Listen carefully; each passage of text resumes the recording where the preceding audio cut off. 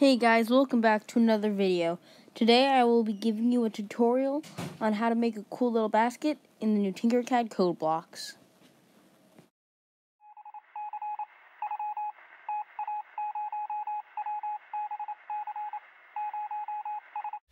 So the first thing is, you're going to come up on this screen of your normal stuff. You want to go down to code blocks. It has a little beta tag on it. You gotta open it up. So then we're going to start with a new design. First thing we're going to do, we're going to use the create new object tab.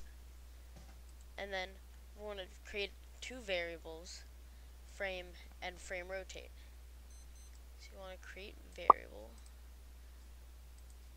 Right now it's doing this like glitch where it's in Chinese.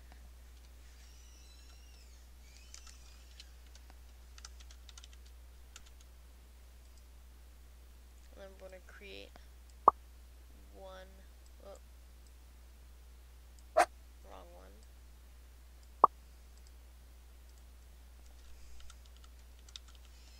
Frame rotate. So then we're going to just set frame right now to 16. We want frame rotate to be, we'll just pull this little block in.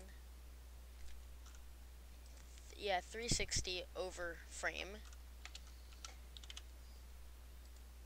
360 over frame. This will give us how much we need to shift the rotation by to make this basket. Add a polygon. Everything looks good. Then we gotta do operators. Scale it to, I have it as 6, 6, and 0.2. 6 and 0.2. So right now we can run this, and then this is the base max size of the polygon that we're going to have. And then we create one more because we want the polygon to be a hole. We go back to scale, make it 5.8 and 5.8, and then just leave it at 1. So when you run it, it makes the hole, leaving that little gap.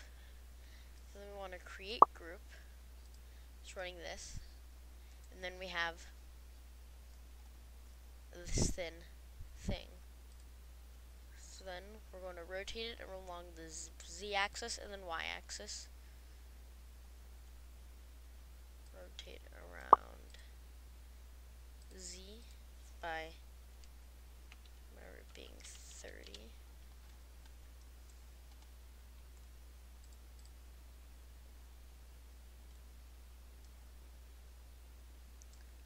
And then we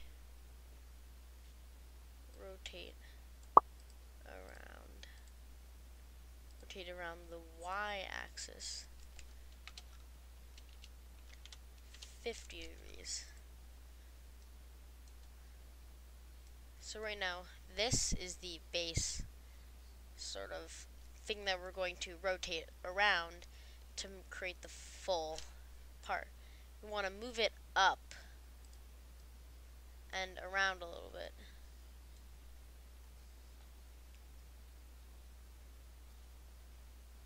Move x -10 and z, then roughly.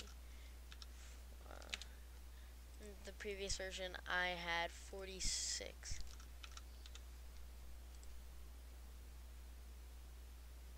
Rotates up.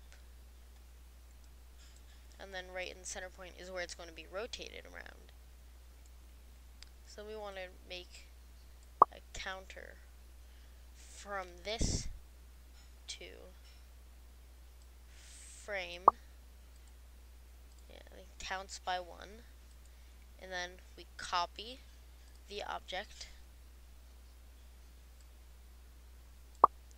and then we want to rotate it around the z-axis by I times frame rotate, and then just the degrees from pivot.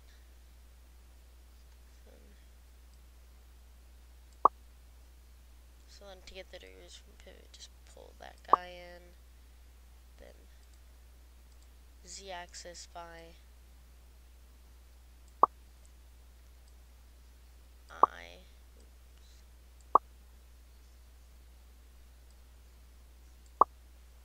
by I times, no, frame rotate. So just run it to see if it works.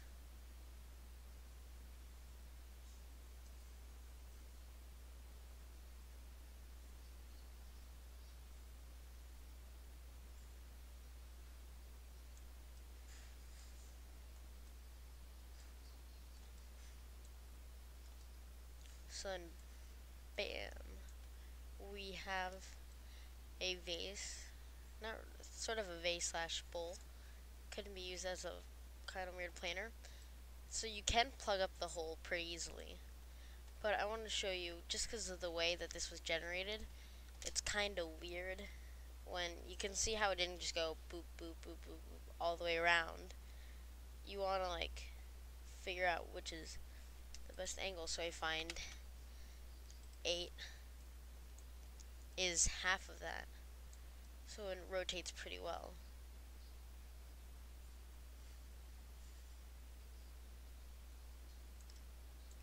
Then 8. Then 4.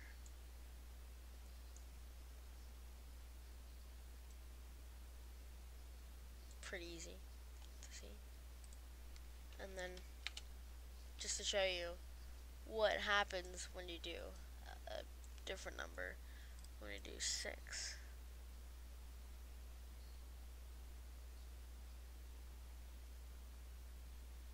This is what you get for 6. So it's not the best one because it's not equally distributed. I don't exactly know why. If someone knows why, you can just like put it in the description. Not in the description, I mean in the comments of the video.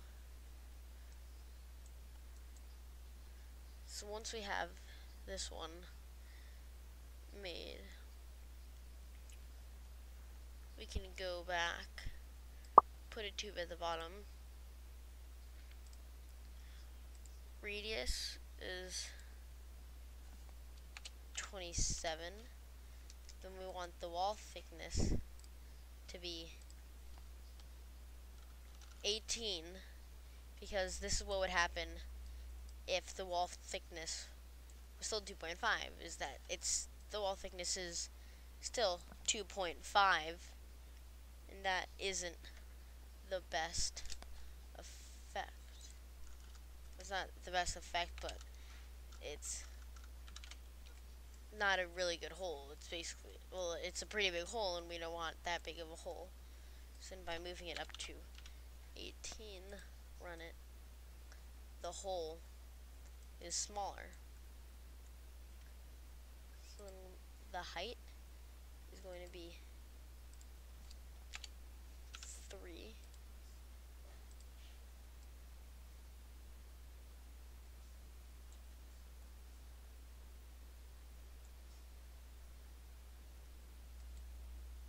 And then to clean up the bottom, I'm going to add a box. Make sure that's a hole. The weight and length and stuff looks good. And you move it down 2.125.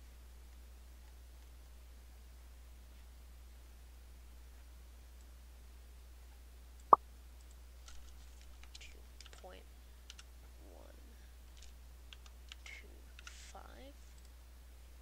and then create group.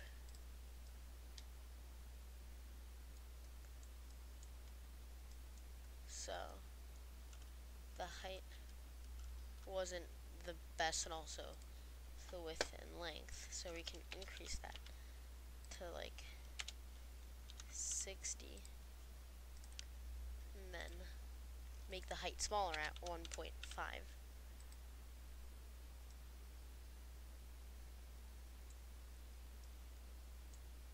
And it was too high, so you move it, because I did 2.5 when you want negative 2.15, I mean. And then see that again.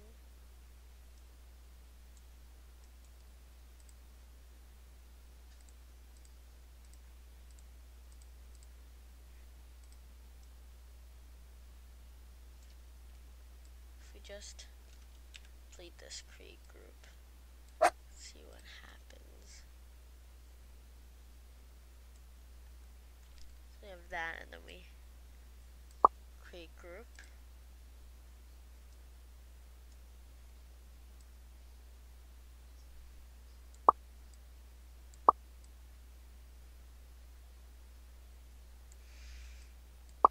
I don't exactly know why it's not working. This is the pre-done one that I did already.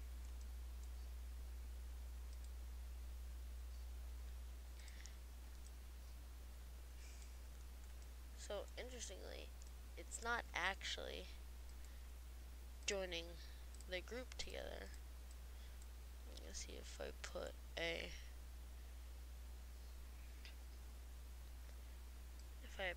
group here. It's still multicolor, then create another group.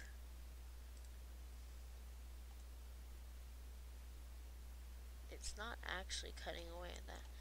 So that is interesting, but even without the base cut off, it still looks really nice. So some of the cool features for this is that you can export it as a part, so you can then open it up in other designs, and then you can also save it as a GIF in a screenshot, or just export it for normal printing. Thank you guys for watching that video. If you liked it, please drop a like. If you want more content, subscribe. And as always, keep on printing.